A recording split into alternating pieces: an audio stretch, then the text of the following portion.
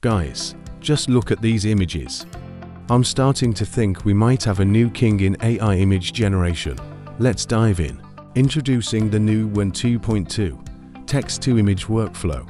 Today, I'm reviewing a ComfyUI workflow that not only creates beautiful images, but also upscales them with extra detail. I'll show you how to set it up, how it works, and I'll compare WAN 2.2 with Flux, so you can see the difference for yourself. First off, you'll find all the model links right inside the next node, along with the save folder location. But here's the quick method.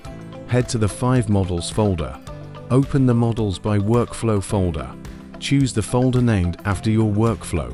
Run the download all script, and boom, everything downloads automatically. I will show you how to change the image size. The aspect ratio node makes it super easy. Just enter your desired width, choose your aspect ratio, and you're set. This workflow works in 2 stages. Stage 1 generates your base image. Stage 2 upscales it, adding more detail and sharpness, perfect for high quality results. Here is the comparison.